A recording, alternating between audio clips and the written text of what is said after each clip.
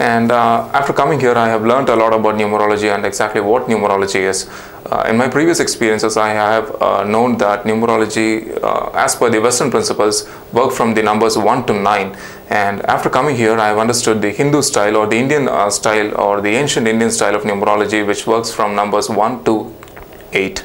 And these numbers are associated with the planets that rule our lives or determine our future. This is my first experience with numerology, and the reason why I have come here is to select a name for my baby.